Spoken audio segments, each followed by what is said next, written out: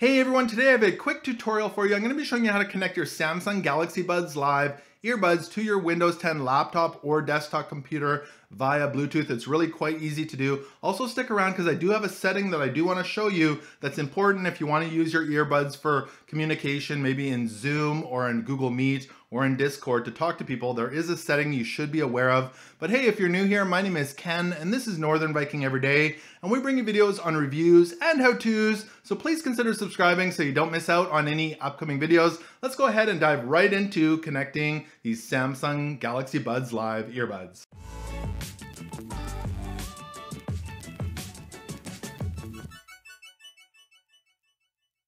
Alright, so the first thing I should mention is your Galaxy Buds Live need to connect to your Windows 10 computer via Bluetooth. Most newer computers do have Bluetooth built in. If you're using a little bit older of a computer, it might not have come with Bluetooth, like the one I'm using right now. I needed to buy a little dongle like this that I plug into a USB port in my computer, and that allows me to have Bluetooth on my computer. I've got two of these. I've got an Asus one and a TP-Link one. If you're interested in these, I'll have a link below in the description. Let's go ahead and jump right over to my Windows 10 desktop and show you how to connect these to the Bluetooth. So the first thing you need to do is open up the Bluetooth settings on your Windows 10 computer.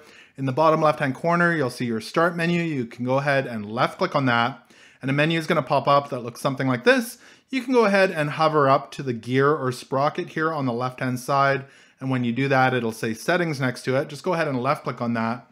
That's going to load up your Windows settings here in your computer. Now we're looking for the option that says devices. For myself, it's right here at the top. It says Bluetooth, printers, and mouse. You can go ahead and left click on that. That's going to load up your Bluetooth and other devices menu. If it doesn't look like this, you might have a different one selected on the left-hand side. Just make sure you select Bluetooth and other devices here on the left, and it should look something like this. Now, the next thing we need to do is make sure that our Bluetooth is turned on our computer. You'll see there's a little toggle switch here. It says on right now, and it's blue. If it's off, it'll look like that. Just make sure you turn that on so that it's transmitting a Bluetooth signal that your earbuds can find. Now, from there, we need to go ahead and pair our earbuds to our computer. So you'll see an option here at the top. It says add Bluetooth or other devices, and there's a plus sign. Just go ahead and left click on that plus sign, and it's going to load up a new window that looks something like this. It says add a device. It's going to give you a few different options here. Bluetooth, so mice, keyboards, pens, etc. Wireless displays or docks, as well as everything else. So we want to select the first one here that says Bluetooth. So just go ahead and left click on that, and your computer is going to start searching for Bluetooth devices in the area.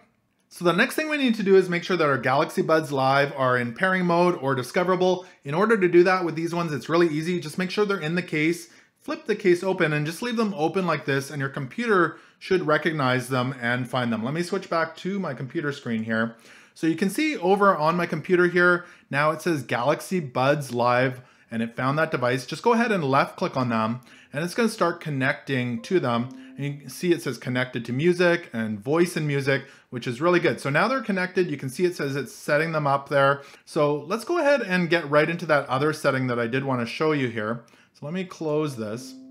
So back here on my desktop, I do want to show you that there's a couple different options you can have to choose from. So in the bottom right-hand corner where you see your speaker icon, you might have to click on the arrow here to see it, but I've got mine right here. I can go ahead and left click on that. This is where you would adjust your volume in Windows 10, but right above that, you'll see there's an option here to select your speaker or your output device for audio.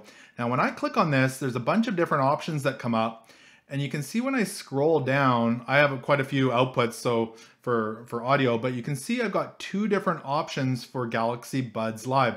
One's a hands-free audio, so that would be for if you're wanting to use these for speaking, maybe in Zoom, something like that. The other one is in stereo, so if you just want to listen to music, that would be a good one to pick.